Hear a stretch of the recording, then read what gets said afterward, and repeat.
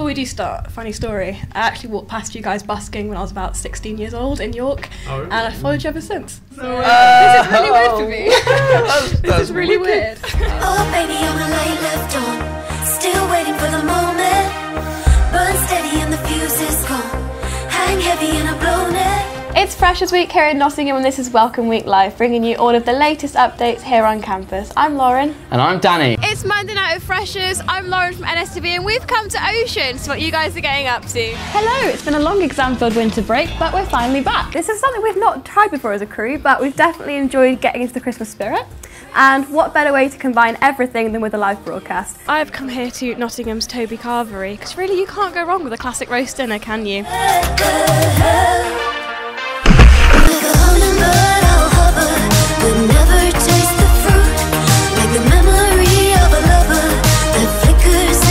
Edging towards the carousel, I've got my eye on it. I'm going to try and get on with my chocolate coins.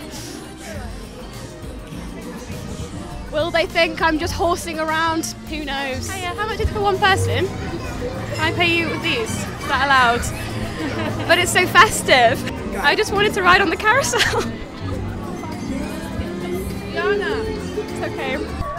Apparently me, in all of my 5'3.5" stature, I'm too tall to get on that ride. I've gone for the classic Doc Marten, which I'm not only rocking but also wearing as well. I bought my first pair of Doc Martens when I was 15 years old and I thought it was really cool, and I still wear them everywhere, like without fail. They just go with everything, so I can wear them with jeans if I'm going to work, or I can wear them with a little skirt. Would you ever go out in something so figure-hugging? I mean, maybe after a glass of wine. I need a bit of courage for that, to be honest. I love the texture of it. I love a good textured dress, and I think it really does set it off with the sparkle as well. It's just a really nicely tied up look. There's actually been very little information about the impact it has on students, particularly in Nottingham. At the beginning of the month, Theresa May stated that we would begin the formal process of leaving the EU by March next year, and that's only 5 months away. I'm James, I'm the drummer.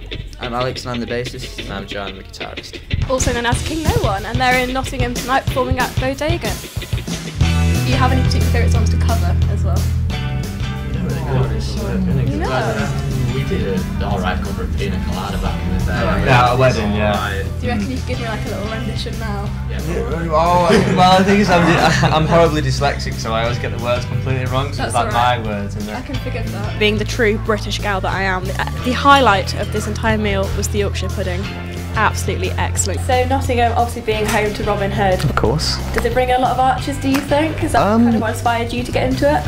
It wasn't what inspired me, but we do get a fair amount of people. if you like Pina Colada, get it caught in the rain. Ooh, yeah.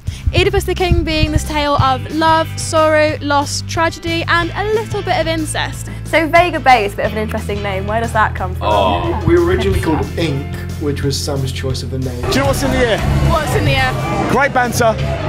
We have actually found out that you are a school teacher. Yes. What do your students think about what you get up to outside the classroom? I've not really advertised this one too much, just because it's slightly for a more mature audience. N is for the infamous Nottingham sign, where you're guaranteed to get at least 15 likes and a selfie on Instagram. So, now that we've shown you all how to make a tame drink, we think it's time for something a little bit more alcoholic. Yes, so we thought we'd showcase Lauren and Danny's skills with a cocktail making varsity challenge. The challenge was simple. They had 10 minutes and very few instructions to conjure up the perfect mojito. And fair warning, it's not a pretty sight.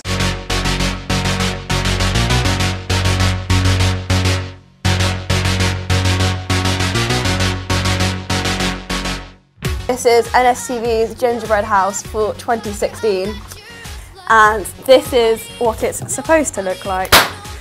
And let's return to an old favourite on the panel now.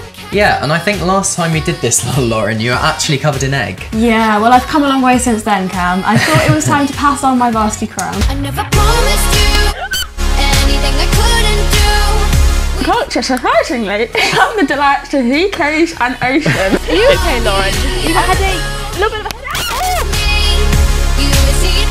Welcome to NSTV, where you can buy all your lizards right here. In the spirit of Easter, I might actually let you win this week.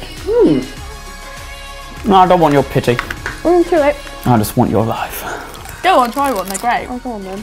They're like Smarties, but posh ones. Oh, they are posh Smarties. Make a left, then take a right, then take another right, turn around 3 times and go backwards.